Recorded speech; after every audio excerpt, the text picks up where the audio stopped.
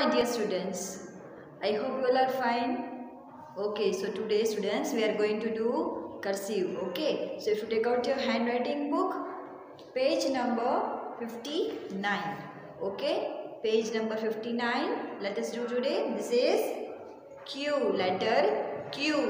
Okay, Q for queen, Q for quill also. Okay, so let us do this for today.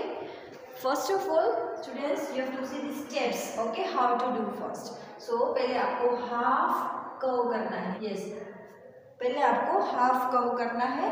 यहाँ नीचे से करेंगे, ऊपर से कोई नहीं करेगा. ओके, यहाँ नीचे से थर्ड लाइन से ऊपर फर्स्ट लाइन तक करना है. Okay, third line to first line, ऐसे हाफ कर्व. ठीक है. Then this step you have to follow over here. सो नीचे से वापस करेंगे आप पूरा ओ, ऐसे ओ से जैसे आप करोगे. ठीक है.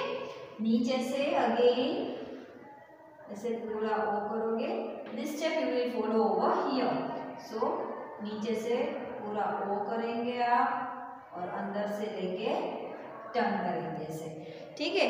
सी, आपकी पेंसिल यहाँ पे रुकनी नहीं चाहिए. वापस नीचे से करो, ओ करो कंप्लीट, अंदर जाके ऐसे टर्न करो. Okay, I am doing here also again. नीचे से ऊपर जाओ, ओ करके अंदर जाके टर्न. ठीक है. This way you have to complete page number 59. Page number 59 you have to do tracing. Then page number 60 also you have to do tracing. And page number 61, you have to do by your own. Okay students, please complete it. Thank you.